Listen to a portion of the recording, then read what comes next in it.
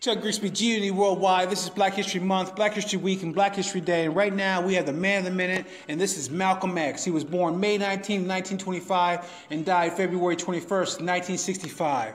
He was a Muslim minister and a human rights activist.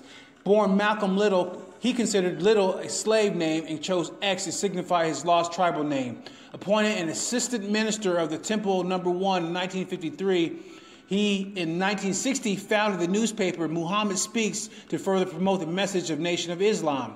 He terminated the relationship with the Nation of Islam in 1964 and created the religious organization Muslim Mosque, Inc.